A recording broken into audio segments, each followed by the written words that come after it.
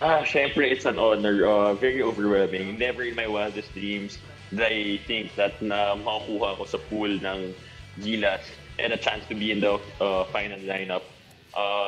Especially playing under Coach Chot, who know that dinala niya nga yung Gilas Pilipinas sa World Cup. It's really exciting for me. It's kind of difficult also because we're in the middle of the PBA season. But if the country needs you, there's no excuses. You need to represent the colors.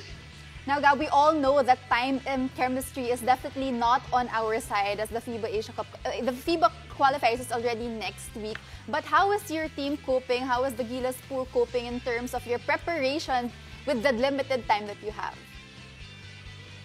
It's good that we only run one system, and as a member of Tropang Giga, I am familiar with the system of Coach Chot, so it's just really gelling and coping up with these young kids and how fast they are to develop and to adapt to Coach Chot's system and to the professional players. So we were in training camp in Batangas, and so we were able to practice with these kids.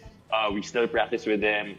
It's just familiarity. Given one more week of preparation, I feel like we will be prepared. No, you talked a bit about the kids, 30, Dwight, Juan, and Ange Kawame, but these guys are relative veterans na sa Gilas Pilipinas scene. Can you tell us a bit about yung development nila? Nagulat ka ba when you saw them in person in terms of their growth? Because they have been, finding ways to get more experience throughout the past few months. You're right, Paolo. They are definitely not kids, but their age just says so. But in terms of experience of these guys are playing internationally and they've played in the FIBA window. So, kumbaga mas veterano pa nga sila sa amin when it comes to international competition. So, they can also teach us, and share what they've learned and their experiences. So, it's a good combination of both. And I'm really excited to play with these kids, and I'm amazed how fast how their game matures. So it's really exciting. Now you mentioned Gab and you refer to them as kids, but then parang tanda na natin, no? But then gelling with the team and the system of Coach Chot Reyes, how has that been progressing so far with the limited time that you have? And I guess what are you guys doing to help them out to absorb the system of Coach Chot Reyes? Sorry, I call them kids because si Juan sobrang bata niya. Forget sobrang bata tama talaga. Tama naman. The others and si Juan. Ayun, yan na lang tayo. Naging roommate ko yan so many times when we were in Dubai and other places. So, bata talaga eh. So, that's why I call them kids. So anyway, because Coach Chot's system isn't really difficult. It's him allowing us to just play basketball, which is the name of the game. We're having fun. So I feel like the time isn't really any problem. It's just the gelling, and I hope we are able to play some of the tune-up games. I guess before the tournament. But we were able to do that when we were in the bubble in Batangas. So it's really I can't wait.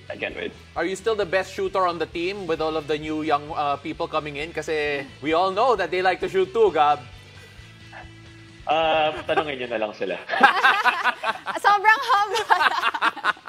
Alright, that's completely fine. Pero all joking aside, Gab, syempre, the excitement level is there. And could you tell us a bit about how you find a way to separate? Okay, we're preparing for the PBA. At the same time, we're also preparing to represent Gilas, the Philippines in an upcoming international tournament. I think that's where the professionalism comes in. The ability and the agility to move on from the PBA conference and then focus on the Gilas tournament. That's why we're called pros. We're paid to do this job.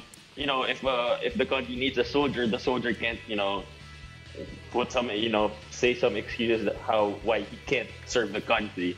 Pag kailangan ka ng Pilipinas, hindi mo naman sasabihin ay, wala akong preparation. Hindi, laban lang, di ba?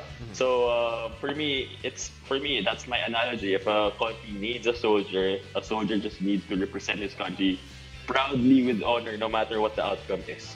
Sarap gawin quote That was graphic yan, no? perfectly said. Ang I sarap love gawin that quote so much, graphic Gab. yun. Oo. So, Gab, thank you so much for your time and good luck You're welcome. for your preparations Thank you. and your games that will start already next week.